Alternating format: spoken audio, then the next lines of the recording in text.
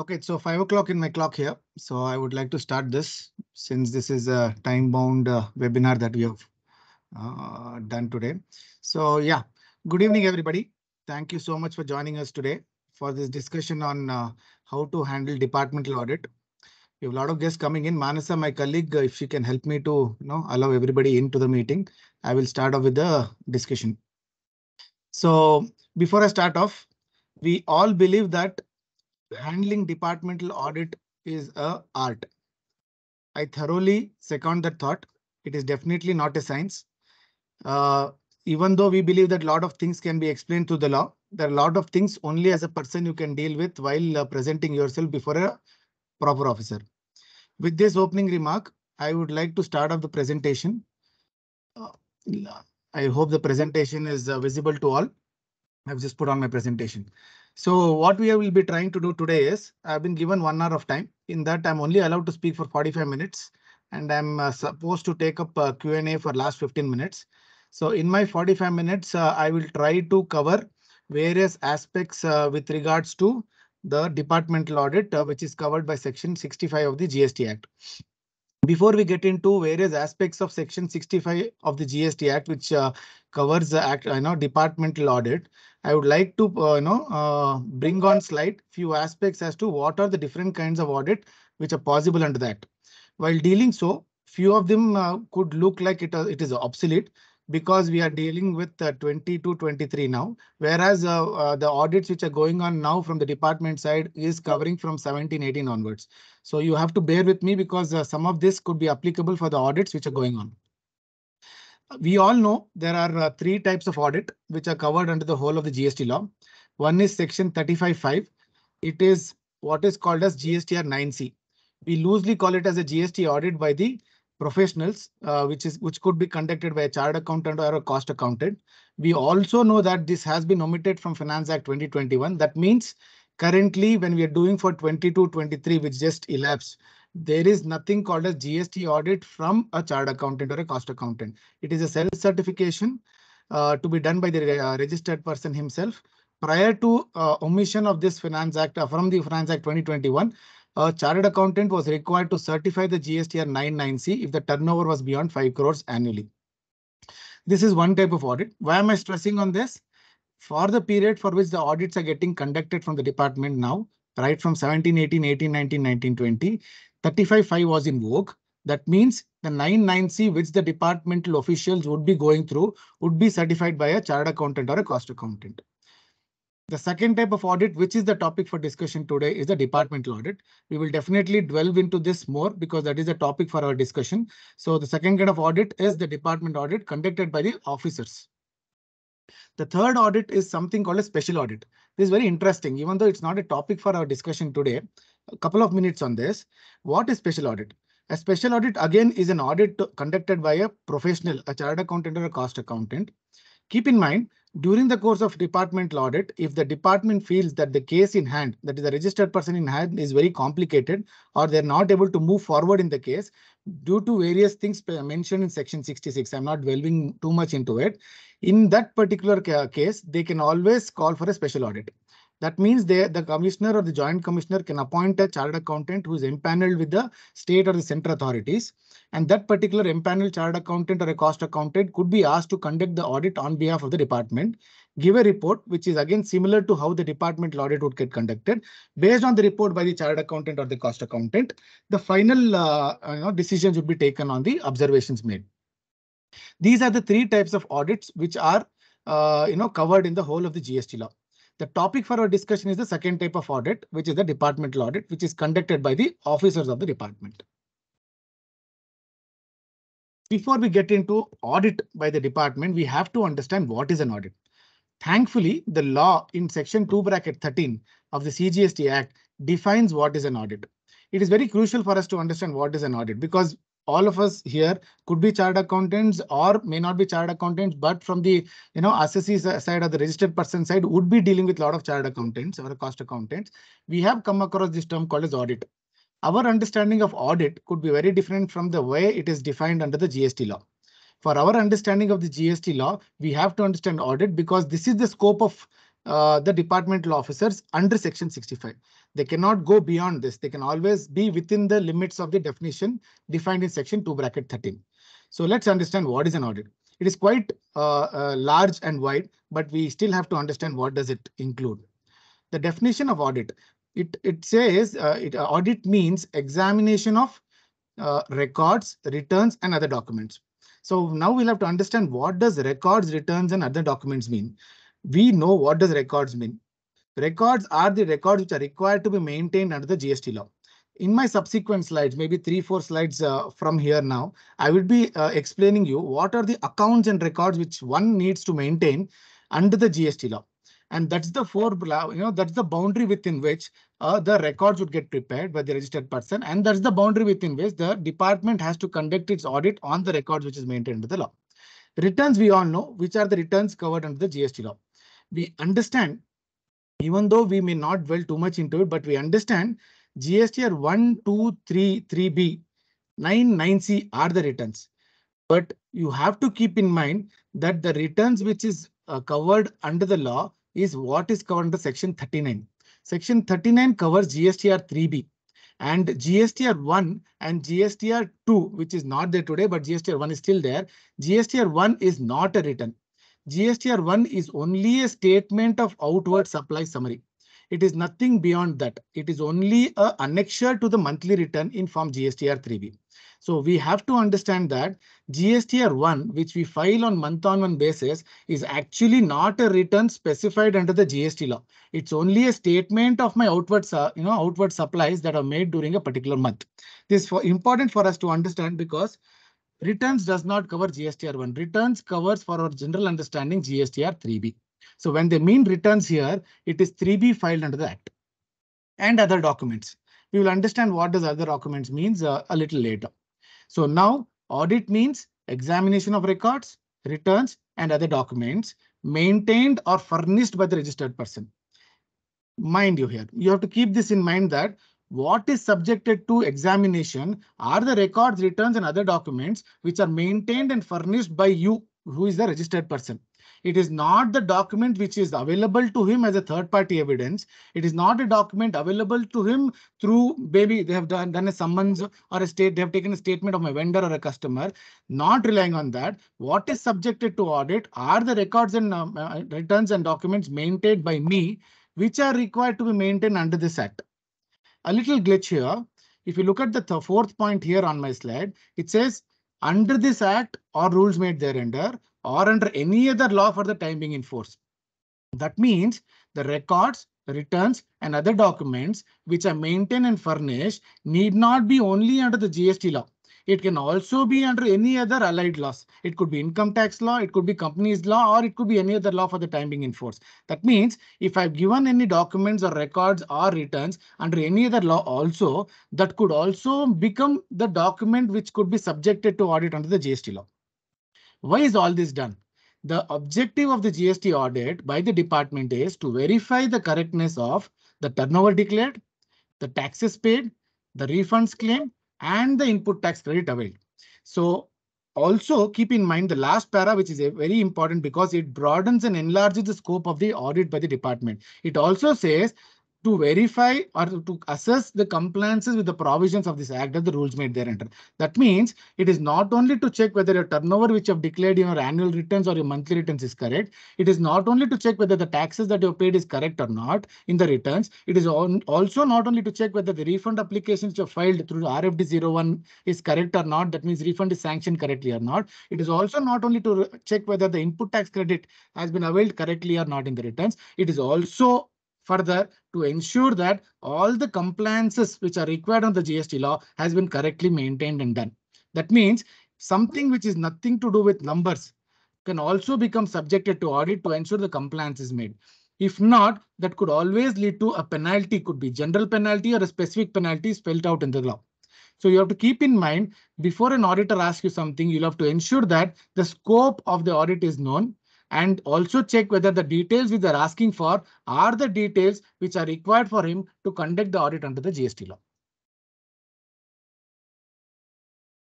So I've just drawn this table or probably a chart to tell you how the process of the audit is generally conducted. Where does it start and where does this lead to and how does it get concluded? The audit always commences with giving us an intimation of commencing the audit in ADT1.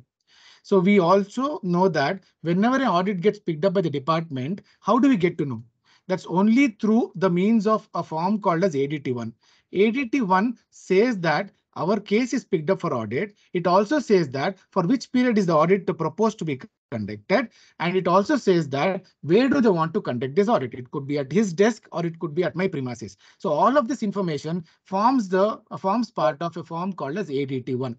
Without ADT1, an audit cannot get commenced by the department. On ADT1, the audit officer would ask you to submit a list of documents which are required for him to go through as part of the audit. That generally is an annexure to ADT1. So the annexure to ADT1 mentions what all details he is calling for as part of the audit.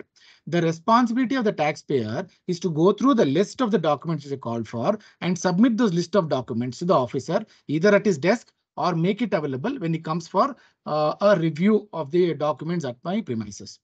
So that is the subject. That is the second thing which I put on slide. That is submission of documents. Post submission of documents, the officer will go through the records, review the records, make his observations, ask for clarifications, which could be in the form of maybe additional documents, or it could be form of clarifying on certain aspects which is not able to understand through documents, and many things like that. So on submission of documents and on review of the documents which have been submitted, the audit officer will make up his audit para. Audit para is basically an observation which is made during the course of the audit, which he feels is required to be communicated to the taxpayer to say that why the taxes on particular aspects are not paid, or why the credits have been claimed which he believes is ineligible, or why refund which has been granted to you he believes is not eligible should be retained as such.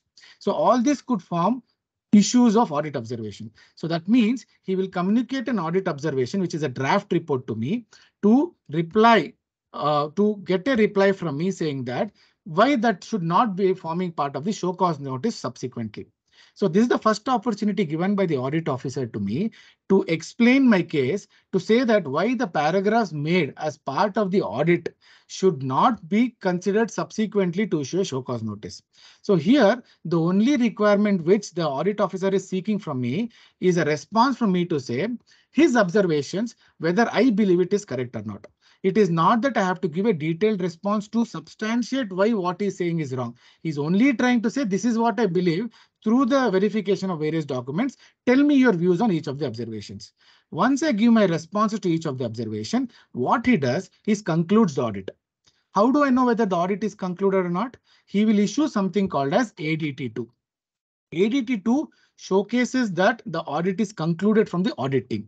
Once ADT2 is issued, the ADT2s will say the final audit report points which have been made by the audit team as part of the audit.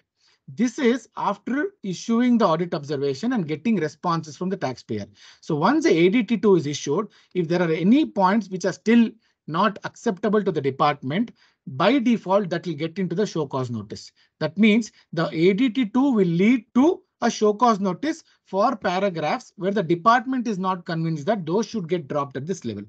So you have to understand that if ADT2 has any open points, that normally leads to a show cause notice. Now, whether the show cause notice could lead to a section 73 notice, which is a normal situation, or section 74 notice alleging that I have evaded the tax payment, is only depending on the paragraph which is made by the audit team. This is the gist of the process which is carried out as part of the audit. Now we'll have to delve into each of the situations to understand what all could come up at the ADT1 stage, what all could come up at the submission of the documents and review stage, at observation stage and audit stage, ADT2 stage. So now let us understand who can do an audit, because it's very easy to say that department can conduct an audit. But now how do I know whether the right person is coming to me to conduct the audit, or should I challenge this saying that he is not the right person, so he should not be commencing the audit at all? We have to go back a little bit now to 2017 when the GST law was introduced. It was a common fear. When the GST law was introduced, we know that there was something called a state jurisdiction, there was something called a central jurisdiction, and we all had the common fear saying that What if both of them try to exercise jurisdiction over me? That means can all of them exercise jurisdiction? That means state officer can come and do audit. Can center also come and do audit? Should I be answerable to both of them at the same time or not? This confusion was there initially. So thereby the GST Council had multiple rounds of discussion on this to understand how can we split the assessees into state and center. Obviously, the government also doesn't want the center as well as the state to exercise this jurisdiction on the same taxpayer. Then it leads to say doing the same activity twice by two different authorities.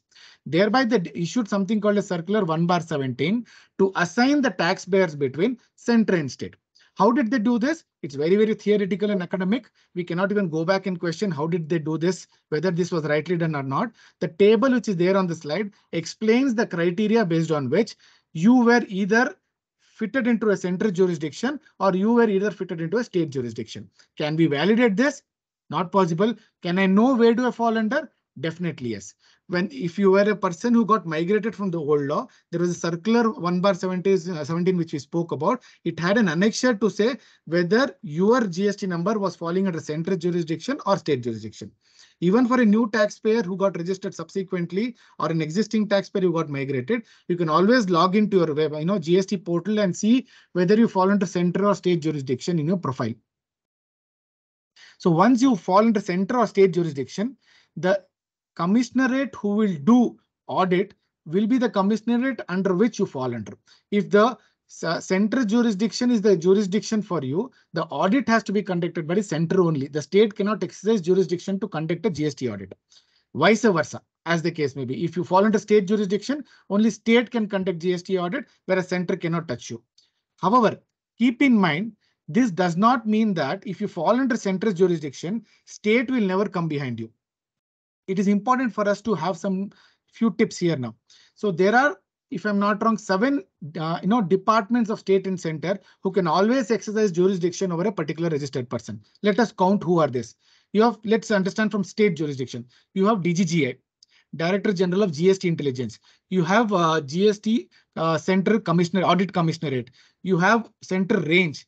You have Center Anti-Evasion, which is a wing of the Executive Commissionerate. So you have 4 authorities under the center itself. Then let's come to state. State again has Audit Commissionerate. State again has Range, which we call it as LGSTO. State also has something called as enforcement, which is more similar to anti-evasion because it is intelligence-based review that they conduct. Now, state has 3. So center has 4 authorities. State has 3 authorities. So totally we have 7 authorities who can at the same time simultaneously exercise jurisdiction over me. However, the only conflict which we can mitigate is the audit divisions of the both center and the state. That means if I fall under center, the audit can only be done by center. The state audit department cannot, come and conduct an audit over me and vice versa. That means at the same time, I could be exposed to 6 different authorities. It's very easy because I keep, listening this from various tax professionals as well as the, registered persons that if I am through with the audit, I'm very happy that that year is concluded. Let's not do that way. Assume 17-18 audit is concluded. That does not mean none of the 6 or 7 authorities come back and ask you any questions. The investigation wing of the center or state can always open the issue if there is an information that they get to believe that there is some evasion which is possible or which has happened in your particular registration. They can always open up that issue, get into inspection and then investigate the matter and unearth the evasion which they feel which is there. However, as a consequence of which if they don't find anything, well and good. However, as a part of the investigation, if they find out that there was really an evasion which has happened, which was not unearthed during the course of the audit, that is again open to courts to hear the matter. But keep in mind, audit is not final conclusion. Keep also in mind there are 6 different authorities who can come behind you at any point in time till the time they have a time limit to exercise jurisdiction on you. Yeah. We spoke about this. This is important. There is something called as cross empowerment. Even though I said there are 6 different authorities who can come behind you, they cannot come behind you for the same subject matter for the same period. That means, suppose if the SGST enforcement wing has picked up a matter which they are investigating in your case for a particular financial year, say for example 17-18, the center cannot at the same time pick up the same matter for the same year. They cannot do that because that is cross empowerment, which the law, is having a particular section to deal with. If state is touching upon a matter for a year, the center cannot. If center is doing that, similarly, state cannot touch the same matter. So this can always be questioned as jurisdiction when a subject matter is already getting investigated or concluded by a particular state office. If the center comes in, we can always challenge the jurisdiction. We spoke about this. Yeah. Now, who can audit? The section 65 which deals with audit says the commissioner can do an audit, or if he is not able to do, he can authorize an officer under him to conduct an audit by a general or a specific order. Now, the commissioner has got all the powers. It could be state or the center to conduct the audit. It is important for us to understand, obviously, that the commissioner himself cannot conduct the audit and take it to a logical end. He will definitely authorize an officer below him, could be in the form of ACDC or a superintendent, to carry on the audit through a general specific order. Can you ask for the general specific order? You may wish to, but will it be given to you? I have at least not tried practically, but if you wish to, you can always ask for an order passed by the commissioner in this regard, asking him to authorize who is the officer authorized by him to conduct the audit for your case. Yeah. 65 audit, again, coming back to the departmental audit. The audit can only be conducted on a registered person. That means only if you are a registered person under the GST law, departmental audit can be conducted. What if you're an unregistered person? There is a separate section to deal with unregistered person. Section 63 has a scheme of assessment in case of an unregistered person. So if you're an unregistered person, you will not be subjected to departmental audit under section 65. You will be assessed separately under section 63. 65. I'll skip this third point now. I'll get into this point in the next slide because that's more interesting there. Now, all through the law, if you look at in various sections, wherever they speak about an officer, they've always spoken about a proper officer.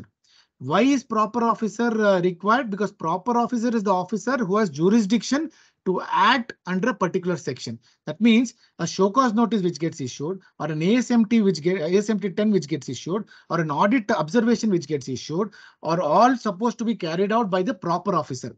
Each section has been assigned to a particular level or cadre of an officer. Few sections have been assigned to a superintendent. Few sections have been assigned to ACDC and above. Few sections to ADC, additional commissioner and JC, and few to the commissioner. So what is assigned to superintendent can always be exercised by the officer higher in rank than him. That means if a power is given to superintendent, an assistant or a deputy commissioner can definitely exercise that power. However, if the power is only given to a deputy commissioner and an assistant commissioner, an officer below him, who is a superintendent, cannot exercise that power. So it is important for us to understand who is the proper officer for the purpose of audit here. That's in the next slide. Yeah. So if you look at, I said in the previous slide that the commissioner can authorize an officer below him to conduct the audit. Now it is important that it is not proper officer who will conduct the audit. It is the officer authorized by the commissioner who can conduct the audit. That means the commissioner can authorize a superintendent, a commissioner can authorize a assistant commissioner, a deputy commissioner, or as the case may be. Once he authorizes that person, he will only conduct the audit. He will conduct the audit, but to give observation, the powers are only to the proper officer. Who has got power to issue the observation? If you look at the circular 3/2017, it has given power to a assistant commissioner or a deputy commissioner to issue an audit observation. A superintendent cannot issue an audit observation, even if superintendent was authorized by the commissioner to conduct the audit. So let us take a situation.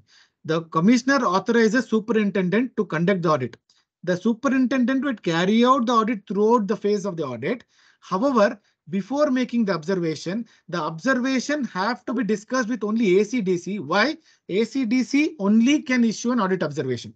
So superintendent has no power to issue an audit observation. So now, food for thought, go back to all the audit observations which you have received from the department.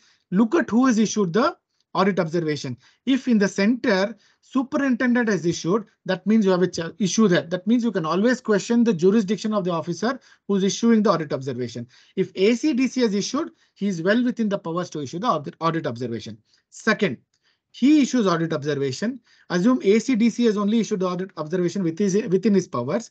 Assessee responds, the registered person responds. Who can issue ADT2? ADT2, we understood that it is an audit closure document. ADT2 again can only be issued by ACDC.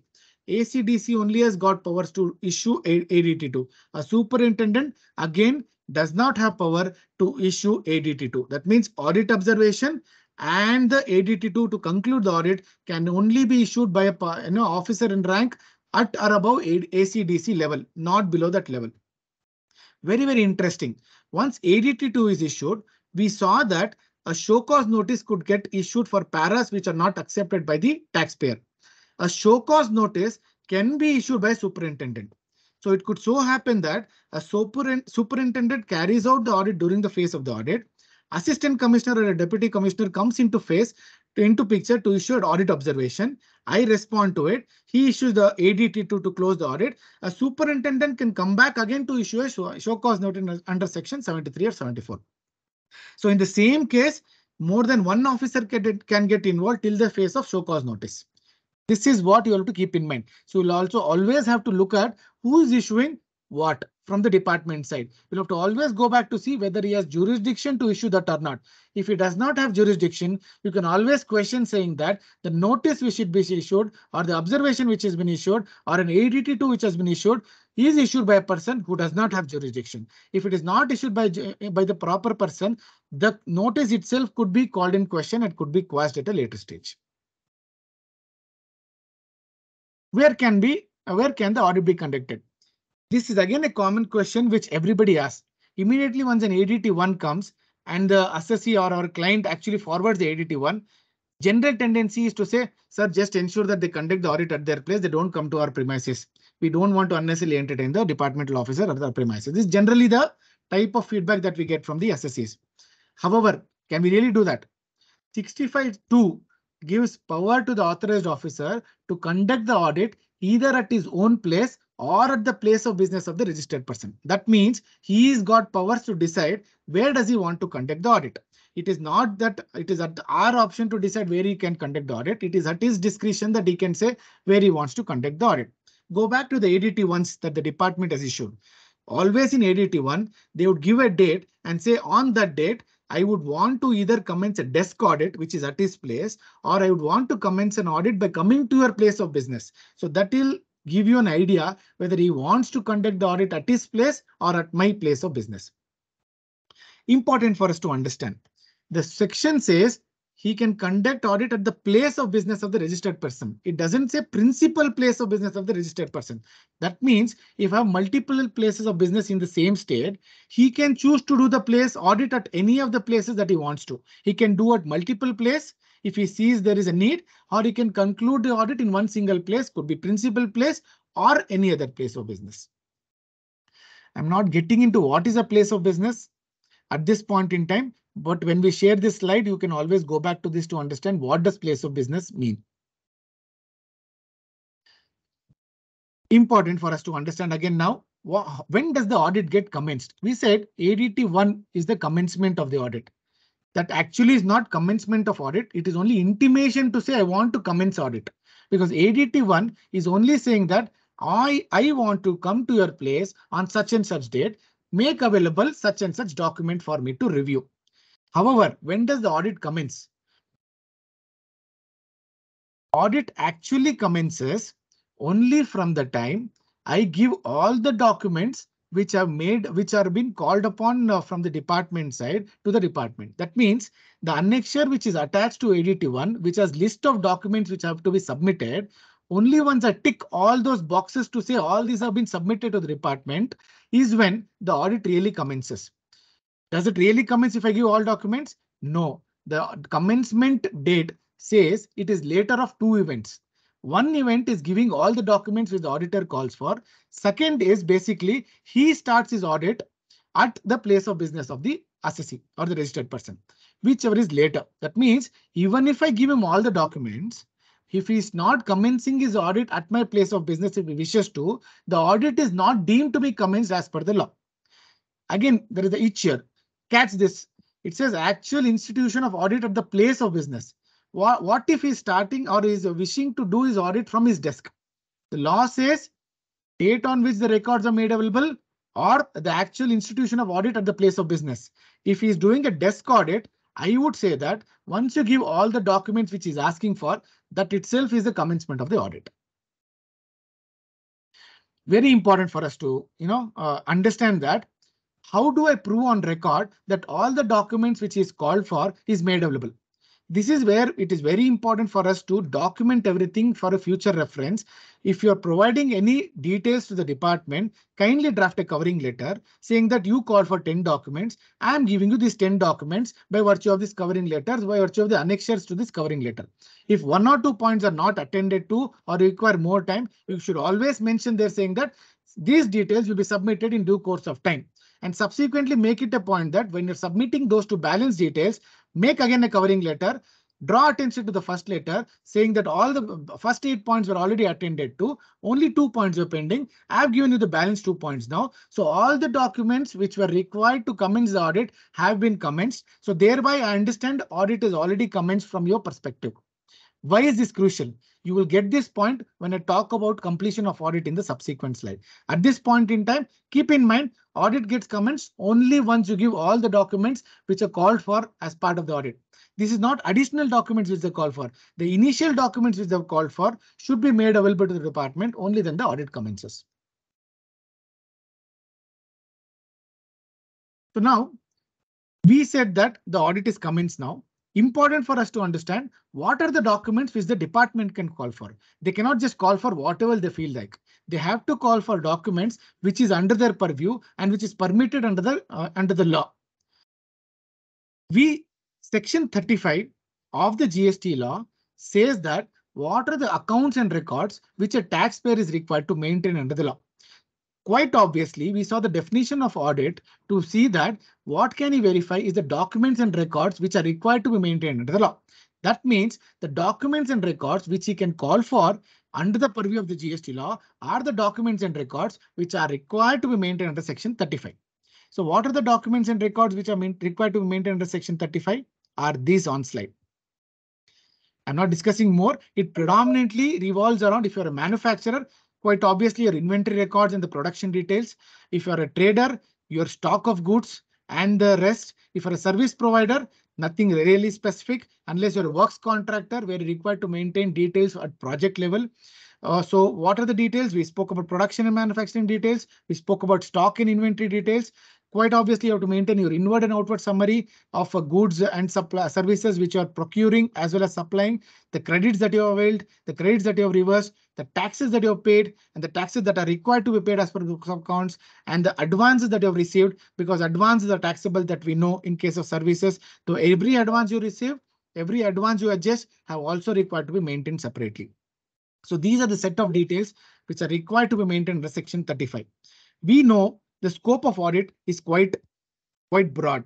They cannot restrict themselves to what is said in Section 35. They can always go beyond that. Why? Because we said the documents and records maintained and furnished under this law or any other law for the time being in force. So that is where you see lot of times the department can also ask for ITR copies. Lot of times the department can also ask for Form 26As and like. Why? Because those are the documents and details which are furnished under some other law which are time being in force. Means you also have to ensure that when you are maintaining records, all these are in line with each other, all these are synchronized with each other, and all these documents speak the same thing. Because if they find out something which is there in ITR, not there in GST records, or if they find out something in 26As which is there in 26As but not there in GST records, that could always form part of their observation. So it is very essential for us to ensure that ITR, 26As, GST records, and all the allied records which you maintain for other laws are all speaking the same terms. In terms of documents, we know what all we maintain. We maintain invoice, bill of supply, debit note, credit note, receipt and payment voucher, and likes. So these are again the documents and records which gets generated as part of the GST law. as part of the GST law on every transaction that we undertake. Another important thing which we have to understand is the documents which are required to be maintained under the law need not be specifically maintained physically. It is also permitted to be maintained electronically. That means if you maintain the documents electronically, the law says that such documents which are maintained electronically should be accessible to every place of business to which it relates to. So it's generally what happens is the accounts and records could be maintained at the corporate level. You might also have a factory or a godown or a place of business other than the corporate office in the same state. The accounts and records may not be maintained at each of the places of business. Thereby, it could be electronically maintained at the corporate office. The law permits that to happen. However, each of the place of business, that your factory, godown, or any other place of business from which the sale or the purchase happens, through that place, you should be able to access such electronically maintained records for the documents and records which pertains to those additional places of business. So obviously, if you maintain corporate documents for every place of business, the every place of business need not have access to every other place of business documents. It only has to have access to that place of business documents relating to that place of business. Another point is, should I maintain a trial balance for each state separately? Assume you're a taxpayer having multiple registrations in multiple states. Should you maintain trial balance for each of the states separately? The law in no place requires you to maintain a trial balance separately for each registration. It only says what are the accounts and records which are required to be maintained for each registered person. Means if you are maintaining those accounts and records, that is your inventory records, your production records, your inward and outward summary, tax paid summary, input tax paid summary, advance summary, that is sufficient from your perspective to demonstrate that what is required under the law is indeed been maintained by me. He cannot call in question that you have not maintained a separate trial balance for each of the registration separately. A trial balance can be for the entity. The accounts and records in terms of documents that we spoke about has to be separately for each of the registration.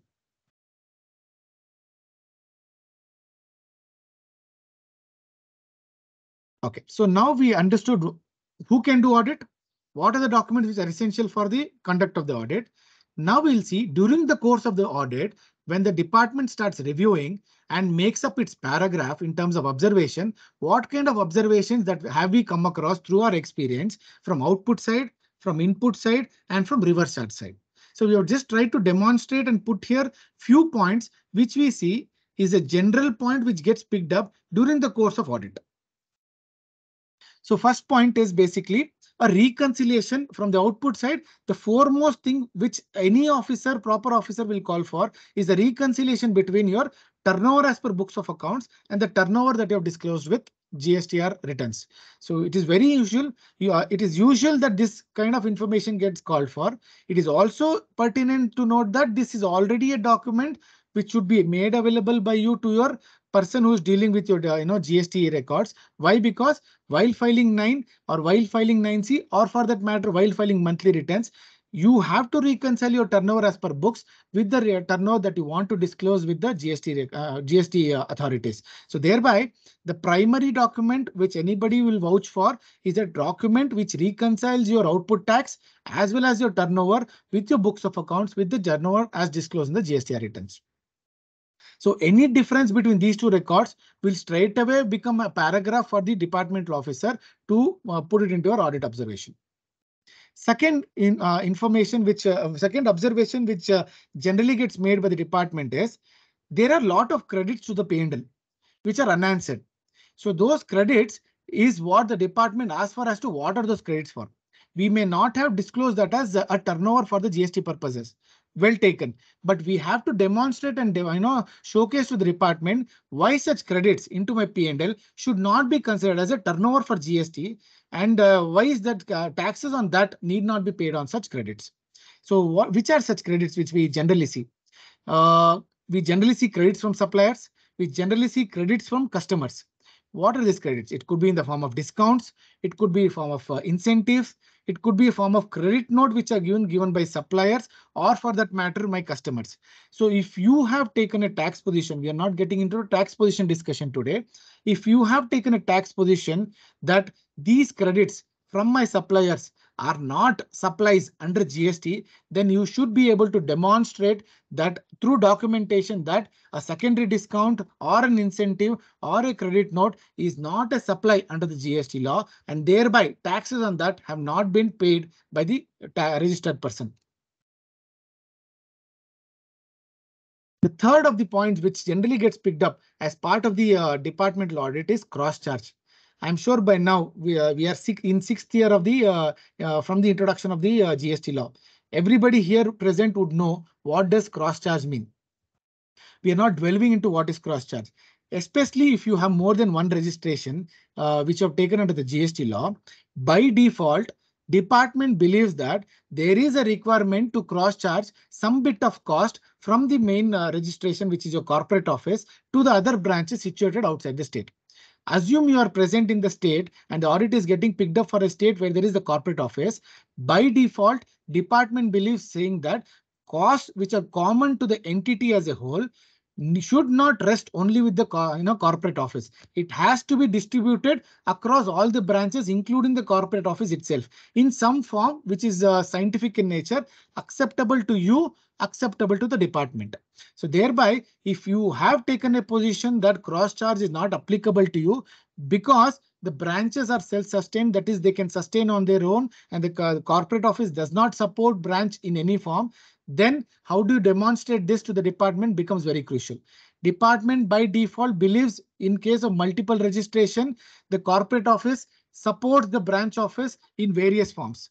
And there has to be cross charge done. If there is no cross charge done, they do their best judgment to the extent of what they believe should be the cross charge. It could be turnover based, it could be employee based, it could be any form that they believe is right. And then they believe that should be the cross charge which should have been done from registration 1 to registration 2. Please ensure if there are multiple registration, you make up a write up to explain why cross charge is whether required or not required. If you've done, explain how have you done. If you have not done, explain why is it not required to be done in your case. There have also been multiple cases where frequent amendments in rates have happened. Right from the introduction of GST till date, there have been enough amendments and notifications which have been issued for change in rates for goods and services.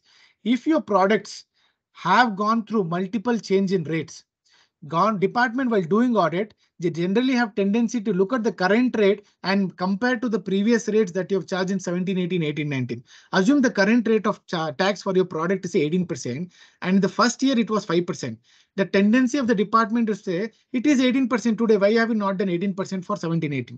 So you should be prepared with the notification under which that was taxable at 5 or 12% as the case may be. And when did the rate undergo a change from 5 or 12 to 18 and demonstrate to the officer saying that it was 5 or 12 back then and hence you have charged 5 or 12 as the case may be in the year 17, 18 or 18, 19. Today it is 18. This rate is not applicable for the earlier period. Advances. Again, when you go into the financial statements which you submit as part of the audit, there is a tendency for the department officer to look at the advances which are sitting in your current liabilities and say there are advances disclosed in the returns in the financial statements.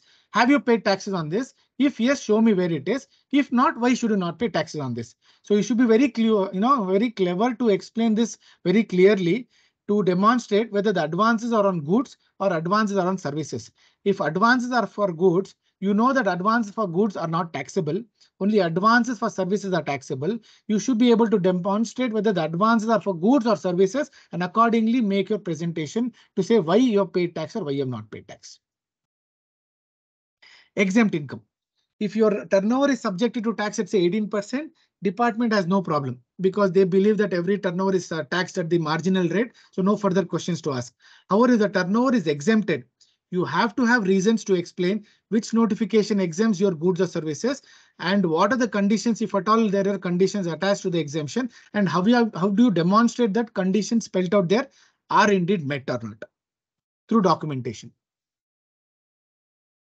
Similar is the case with concessional rate.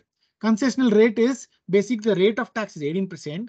There is a notification to give a concessional rate of tax from 18 to say 5 or 12 or a partial exemption to the rate. You have to demonstrate which notification gives you this concession.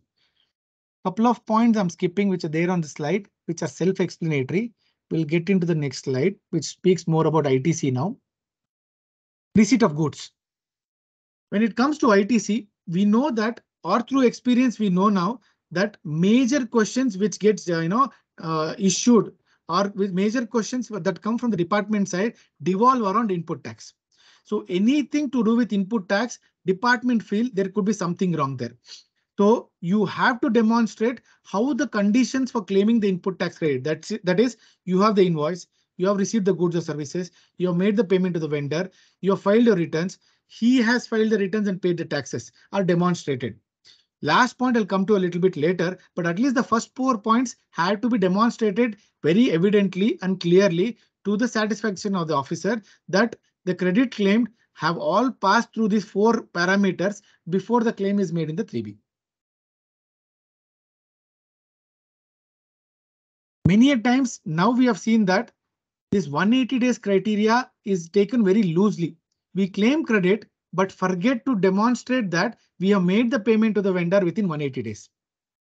You have to have a payment column in your ITC statement to demonstrate that payment to the vendor indeed is made within 180 days. In the absence of which the department feels that the payment is not made and they generally disallow the credit or ask for reversal of credit.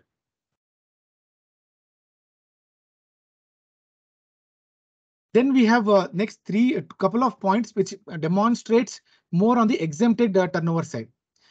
If you have sale of securities or if you have sale of land and building, from the GST law perspective, even though securities and land and buildings are outside the scope of GST law, law believes a percentage of the credits have to be reversed, considering the sale of securities and land and building as exempt, only for the purpose of reversal of ITC.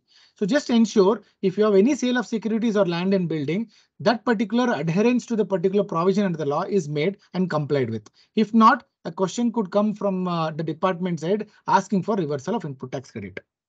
The next point is wherever you have paid tax under RCM and claim credit off, ensure, especially if such credits are rather such payments are made on account of unregistered procurements, you have generated self-invoice. Say, for example, you have taken services of a lawyer who is unregistered. Lawyer services are covered under 9(3) or 5(3) as the case may be. So once you pay tax, for claiming the credit on the payments made under RCM, the document which are essential is self-invoice and the challan on which you paid tax. So self-invoice is very crucial. GSTR 2A 3B. We know that Circular 183 has been issued in December, covering the period 1718, 1819, to say that even if the items are not appearing in GSTR 2A, if you're able to give me a declaration from the supplier to say that taxes on this invoice have been paid, that is sufficient for me to consider that the credit on the invoice on which you have claimed credit is all eligible. So for us, it is important to demonstrate for the purpose of audit to see the line items which are not appearing in 2A and reach out to the vendor to see if we can get a declaration from him to say that he has by mistake shown B2B as B2C, or instead of putting my GSTN number, he's put some other GSTN number, but taxes which are there on the invoice have indeed been remitted to the department on time. So that document will enable you to produce before the officer to make him or allow him to flow through the input tax credit and not disallow the same. Few points I'm skipping because of paucity of time. I will pick up points which are crucial because I have 5 more minutes to close from my side. These are general points. These are self-explanatory. You can always go through. You can always raise this as a question if you have something specific. Yeah, I'll dwell on this for 2 minutes. RCM. Keep this in mind for 1718 till October 13 to October 9, 2017. Any procurements from unregistered person was subjected to tax under Section 9(4). Department will call for details of unregistered procurements. They will want to check whether have you paid tax under 9(4). If not, they would want to demand that now as part of the audit. Please do your homework to ensure that any unregistered procurements have all been suffered to tax, or if you're taking an argument that the omission which came from October 2017 is to be read as omitted from day one, then you have a litigation route to take because department may not agree to that, argument. So you should be ready for litigation. However, if you already paid taxes under RCM for unregistered procurement, make your computation to see whether all unregistered procurements have all suffered tax. Similar is the case with all foreign payments. Foreign payments, the one basic thing which they're asking for is give me details wherever you have done TDS under 195. That's a trigger point for them to verify whether all foreign payments have suffered RCM. So if you have done TDS, they want you to demonstrate whether RCM on that has to be paid or not. So you can reconcile your 195 section TDS which you have deducted vis-a-vis the RCM payments that you made for 195 under import of services. Ocean freight, we know we have Supreme Court judgment now to say tax on ocean freight cannot be demanded. So matter is the department has not filed an appeal against the department, not filed against the decision of the Supreme Court. So matter finally rests now. Ocean freight should not be taxable. Wherever department have already issued notice or are taking up this paragraph, you can always give the judgment which is passed by the Supreme Court. We saw various points which came up. Now I'm only spending a minute on this. Department cannot indefinitely carry on audit. They have time limit of 3 months from the commencement of audit to conclude the audit. Now you have to understand what does commencement mean. We spoke about commencement in 4 slides behind to say whenever you make available all the documents which are called for initially, that is the commencement of audit. From such date, they have to complete audit within 3 months. That can be further extended, but not beyond 6 months. That means 3 plus 3 is what is permissible with the approval of the commissioner. They cannot go beyond 6 months overall. Audit has to be commenced within 6 months, completed within 6 months. If they don't complete, you can always question saying that audit is not concluded. You understood it to be concluded at the end of 6 months or 3 months as the case may be, and argue on those lines. We spoke about this point. Yeah. Now, assume on completion of audit, based on the observation made, there are liabilities which the officer believes is demandable from you. He makes an observation. Assume you accept the liability which has been portrayed in the audit observation. You are required to pay that either in cash or by utilization of credit using DRC 03. If you don't agree to that, the matter will go into show cause notice. You can always get the matter into litigation. If you believe what is demanded by the department is not to be demanded, the litigation route is always open. But to the responses to the audit observation which is there, kindly keep it very brief. Don't give your reply like a reply to show cause notice. That is, if the department gives you an audit observation which you agree to, it's very easy to say which accepted and have paid through DRC 03. If you do not accept to, keep your response to bare minimum as possible. Do not give case laws. Do not give too much of detail to say that why do you believe it is not taxable. You can probably say the paragraph made is not acceptable to me for 1, 2, 3, 4 gist reasons. And that is enough for you to respond to the observation. Once it gets into show cause notice, when you can make a detailed submission of your responses to say why you believe what is made as a para in the show cause notice is not demandable from you. This is what I said. This is not required. I'll get into the last slide. Yeah. Now, as part of the observation, there are various observations which the department makes. Few things are fact based. Few things are interpretative based. Few things is something which you cannot do anything. Department cannot do anything. Something which are fact based should always be given back along with the facts which are possible to be given so that they can drop the paragraph at the audit stage. Few things are for exports. If they call for FIRC, you can always provide FIRC because those are fact documents which are ready available. By giving FIRC or shipping bills, the audit officer can always drop the paragraph on exports. RCM on director's remuneration. If the remuneration is in the form of salary, you can always demonstrate that through Form 16. These are again fact documents. You give Form 16, it is easy for him to drop the paragraph saying RCM is not applicable because that's in the form of salary. Similar as are the cases with next 3 points there. Next are interpretation based. What are interpretation based? He believes that ITC is not used in the course of business. You believe that it is in the course of business. So it's again a subject matter of interpretation. So wherever that is interpretative in nature, you give your interpretation to the extent what is required at the level of audit stage. You don't give all your trump card at the audit level. That means if you believe tax has to be, ITC has to be made eligible in your hands for 10 reasons, don't go explaining the 10 reasons at the audit level. You give in a gist why you believe credit should be eligible in your hands. Let the auditor decide whether that interpretation of yours is acceptable at the audit stage or not. If he accepts, well and good. If not, he'll give a show cause notice. You anyways have 10 points to explain in detail at the show cause level to say what all made you believe that it is eligible in your hands. Problem of giving everything now means you're opening up your trump card at the audit level. So he will ensure that the show cause when he is drafting takes care of all the 10 points which are your arguments at the show cause level at the audit stage itself. So I would suggest give what is required at the audit stage, retain what is required to be explained at the show cause level at the show cause stage. I've given certain examples for interpretation based issues. Disputes. If you are a person who is situated in Karnataka, you will be able to relate to the first 3 points which is there on the slide. Especially the state departments are raising issues on corporate guarantees, credit granting services, and holding and subsidiary services.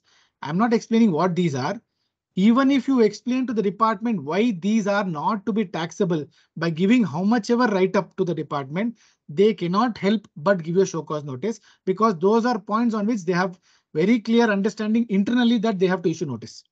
So there is no use of giving all write-ups on corporate guarantee, on credit granting services, on holding and subsidiary, explaining why it should not be taxable at audit stage, because we know that show cause is inevitable. Let the show cause come. You can always pick it up at the show cause to explain in detail as to why you believe these 3 items are not taxable.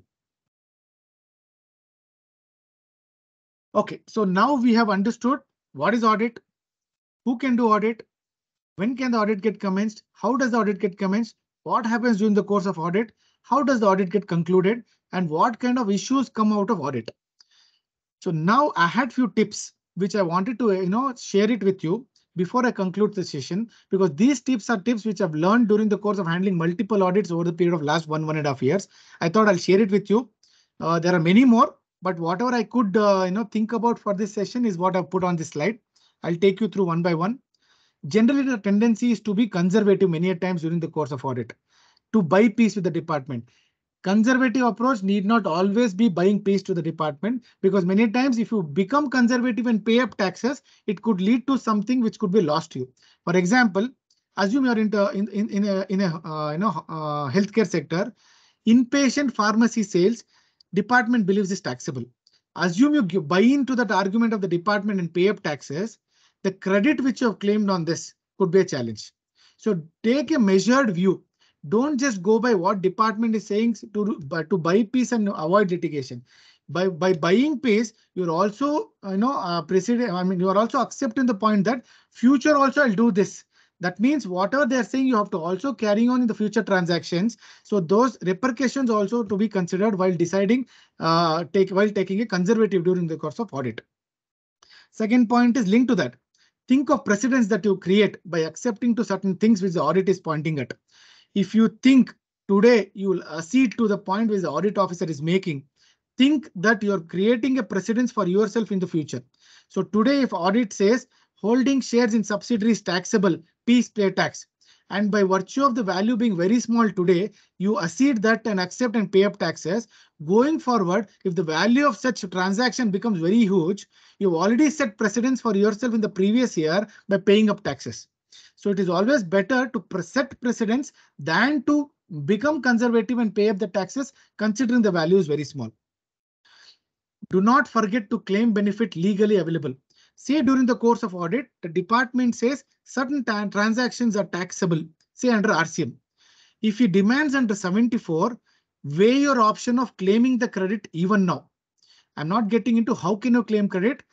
There is a window open to claim credit on ITC played even during the course of the audit. If the demand is under section 73, weigh your options, pay up the taxes. Don't leave the benefit available under the law. Please claim. Generally, we miss out on this point, but do not miss out on if something is legally available on the taxes which are paid on account of audit. Please make those lodge those claims and make those claims. Second thing which I can think about is assume a transaction which you are paid as IGST during the course of 17-18 is held as CGST SGST in the audit. When you make CGST SGST payment today, you are eligible to claim the refund of the IGST which you have wrongfully paid in the earlier year. So that benefit which is available under the law, you should not miss out on. People generally forget by paying the correct taxes and not claiming the wrong taxes government paid. What I'm saying is you still have 2 years from today to lodge a claim for the refund of the wrong taxes which you paid in 1718. It is not 2 years from 1718. It is 2 years from the time it is held that CGST, SGST is payable and not IGST. So thereby, on conclusion of audit, if you paid the correct taxes, claim back the wrong taxes which you have paid to the government in the earlier years. This fourth point we spoke earlier. Whenever you make submissions, kindly ensure those are written submissions.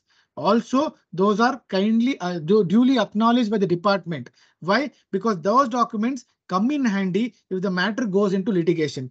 These could become evidences for you for future litigation. So kindly ensure submissions are on record, acknowledged by the department, or also on record for future evidences to take on account. Also, whenever you produce yourself before the department for submission of documents or for a hearing, ensure proceedings are on record. That means whatever you have discussed during the course of the hearing is put down on a piece of paper. Officer signs, you sign. You get a copy of it. The file, the document which is their record goes into the file.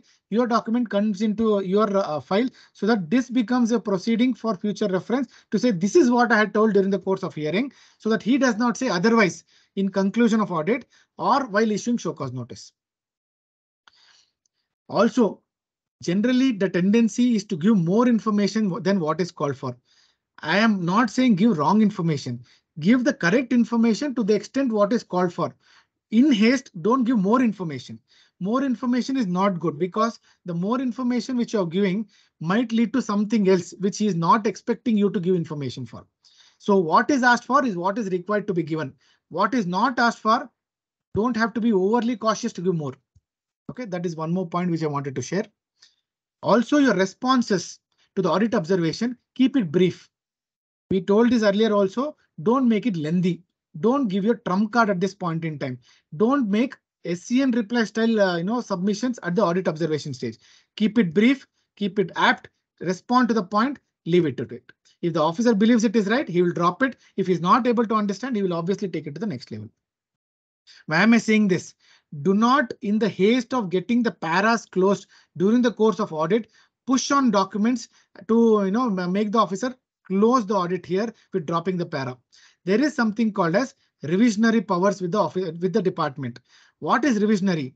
If the commissioner believes tomorrow or the revisionary authority believes tomorrow, any officer subordinate to him has taken any decision. Mind you, decision includes intimation. Intimation means ADT2 is also an intimation. If in an intimation, there is a decision taken by the officer which is detrimental to the revenue. That means some para which was revenue earning para was dropped by the officer because of the way he looked at it. He closed it, can be reopened by a revisionary authority. So if something is closed today, does not mean it is closed for eternity. That can always be reopened by the revisionary authority on a future date based on a decision taken by the officer on a current date. That means during the course of audit, if the audit officer through your submission is able to drop something on record, does not mean he's dropping for eternity. That can always be challenged by a revisionary authority to say he is not taken everything on record while deciding the matter. So ADT2 is not final. It can always be reopened future date. Courts will obviously look at whether ADT2 itself was a decision by the officer or not. Currently, for conservative sake, let us understand ADT2 is also a decision taken by the officer. So anything he has decided in an ADT2 to drop a para, that means is decided on record, that can always be reopened if that is prejudicial or detrimental to the revenue. If you're paying taxes or if you're willing to pay taxes, kindly take decision early. Don't wait for notice and wait for notice to lapse. 30 days to lapse for notice, because if you pay within 30 days of the show cause notice, the waiver of penalty can always be sought. If 30 days goes by from the show cause notice, penalty provisions kick in and the respective penalty 10%, 25% or 15% or as the case may be kick in. So if you are okay to pay up taxes because you believe taxes are correctly charged by the department, pay up as early as possible so that penalty can be reduced. This is a slide to say till when can the orders be passed under or the notices can be issued under respective sections for 17, 18, 18, 19 and so on. For 17, 18, the due date for issuing the notice under the normal period is 30th September. Due date for all passing the order is 31st December. If they get into evasion, if they invoke evasion, they have time till August 2024 and February 2025 to issue notice and order accordingly. 18, 19, 19, 20 are on the slides. So you can always go back to this slide to understand when are the due dates. Yeah, this is what I wanted to share. I think I overshot by 10 minutes. So I will allow people to ask questions. If there are any questions for the next 10-15 minutes, we can take up. Kindly see there is a QR code on the slide. We have a community on WhatsApp where we keep sharing updates. We'll also be sharing this PPT on that community. People who wish to get into that community, who are already on the community, no problem. If people who are not in the community, if they wish to get into the community to get GST updates from us, they can always scan this QR code and be part of the community. Now we can get into questions if you have any. You have to type in the questions.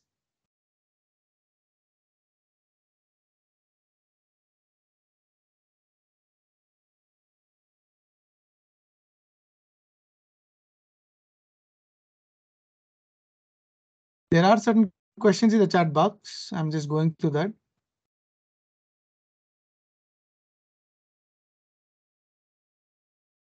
Can the superintendent issue SCN directly after issuing audit inquiry?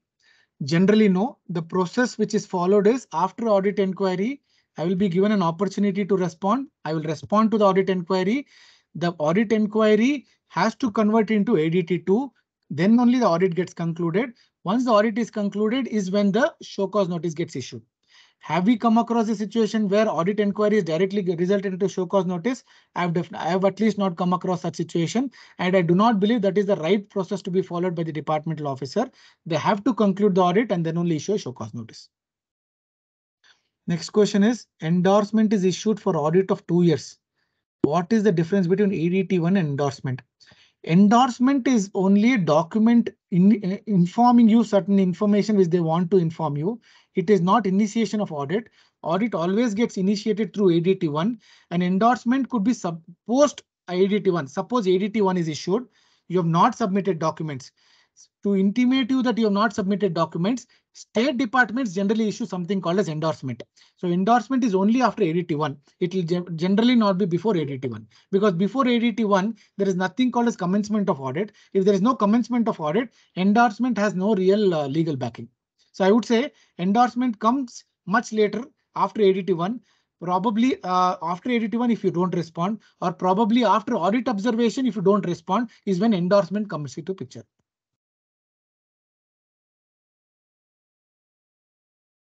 Can the department reopen the audit after it is completed? There is nothing called as reopening of audit. Unlike suo motu review under VAT law, there is something called as revisionary powers, which I spoke about in my last slide. Revisionary authority is an authority who can review the decisions or the orders passed by the officers lower in rank than the revisionary authority to see whether they have passed the orders or taken a decision appropriately to the interest of the revenue. If they feel that something is not take a decision or the order which is passed is not rightly passed or not rightly decided, they can always review the decision or the order by going through the records and putting me to the notice by issuing a show cause notice separately. There is no reopening of audit, but review of the audit is definitely possible. Next question is, can cross charge for previous year, that is 18, 19, 19, 20 be paid now and credit claimed by the recipient state? There is nothing to stop you from doing this, but by doing this, beware that if this happens after the audit is initiated, they will ensure that this goes into 74. Once 74 is initiated, credit cannot be claimed basis of demand made under 74. If you look at section 17(5), a credit cannot be made by virtue of a demand under section 74. That means by virtue of 74, if you're making a cross charge today by raising an invoice on your branch, the branch cannot claim credit on the basis of invoice where the tax is demanded under section 74. If it's 73, still you can venture into, but if it's 74, you cannot. But probably if you're a little clever, before the audit is concluded and during the proceeding, you know that the department is trying to make a point on cross charge, you issue an invoice, ensure that it comes in GSTR 1 and 3B now and passes into 3B of the other, 2A of the other party. You may try to venture into, but the other person's jurisdictional officer also has to allow this, because it will, if you mention this is for 18, 19, 19, 20, the officer of the jurisdictional officer of the recipient state could always question saying that these are all credits of 18, 19, 19, 20. I will not give you credit in 22, 23, but you have the right to challenge it. Obviously, take it to the logical end through litigative route, but very challenging. You'll have to wait and watch for the courts to decide on this. But if you ask me, is it possible? Certainly possible. Is there a bar in the law? There is no bar in the law. What is barred? Is any demand under 74? Credit of that to the recipient is not allowed.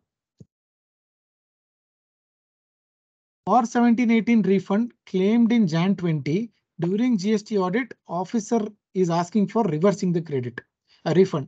Is there any circular permitting the refund? I am not able to fully understand the question. Maybe if you can just, Mr. Giri, if you can elaborate that question a little bit, it will give me more insights. Next question, how to challenge ADT2 issued by superintendent?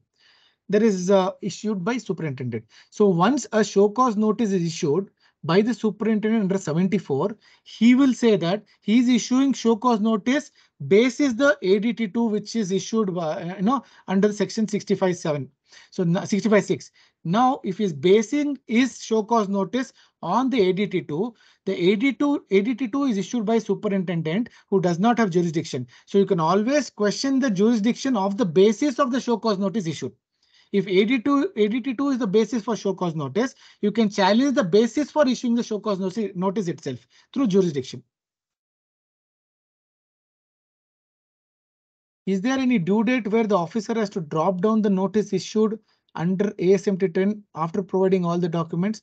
Since ASMT 10 is not the subject for discussion today, I'm not taking up this question. This can always be taken up in a separate gathering. IGST invoice wrongly reported as CGST SGST. What can be done before audit? You can always hold it to be IGST, pay up the correct taxes, and claim the wrong taxes paid. Section 77 gives you immunity for interest for this. Penalty can definitely be argued to say no penalty because taxes have been paid. Refund under section 54 allows you to claim refund of the wrong taxes paid. Mr. Hari's question. GST registration. My GST registration is on central rolls. Can audit under 65(6) be taken up by state or vice versa? Or can I respond to state that I'm on rolls of center? Definitely, certainly, yes, sir. If you are under the jurisdiction of the center and if state is trying to pick up the audit for you, you can always write back to them saying that you are under central jurisdiction and the central jurisdiction has to conduct the audit if at all they wish to and not the state jurisdiction. Audit completed 1718, 1819, but annual returns not filed. Can department ask for annual returns and levy penalty? Certainly, yes. Because if you look at the definition of audit or any compliances under the provisions of the law, so that allows them to get into to understand whether have you done compliance under the law wherever required correctly or not. If you're not done it correctly, they can always levy penalty for non-compliance of a particular non-action. In this case, you're not filed annual returns. One is late fee is definitely permissible. Second is the penalty for non-compliance of the return, non-filing of the returns can also be demanded from you. We have got notice under 10, ASMT 10 for difference in 2A 3B. Is it sufficient to provide the declaration as per circular 183? We discussed, yes, 183 circular permits you to submit a declaration from your vendors. Audit done by central authority, but state enforcement issued notice for 2A 3B difference and RCM availed and declared mismatch. Is it questionable to state authority? If audit had picked up this paragraph during the course of audit that there is a difference between 2A 3B, then you can always rely on the cross empowerment which we discussed to say that this proceeding on this matter for this year is already been picked up during the course of audit by center and the state authorities cannot lay their hands on this particular matter for that period again and make a submission accordingly. When is GST appellate tribunal likely to be formed? We are also waiting eagerly because a lot of cases are pending after judgment of the first level at the appellate authority. Hopefully by end of this year or early next year is where I think the tribunal could be formed. So yeah, so a lot of pendency before the tribunal now. So once it is formed, a lot of matters will go into appeal, and God knows when our matters will come up for hearing. Yeah, these were the questions. I think I've taken all of it. Only Mr. Giri has to send a mail to us separately, which I will attend to. Otherwise, I think I have taken all the questions. I think yes, yeah. This is what I think we had to share today. Thank you so much for participating, and we would want you to continue to shower blessings on us and attend all our sessions which are there in the future as well. I would request everybody to join our community and make it a bigger one so that we can give you more and more insights about GST on a continuous basis. I'm putting the slide again of the QR code. People who were not able to access earlier could access now to join our WhatsApp community. Thank you again. Thank you so much.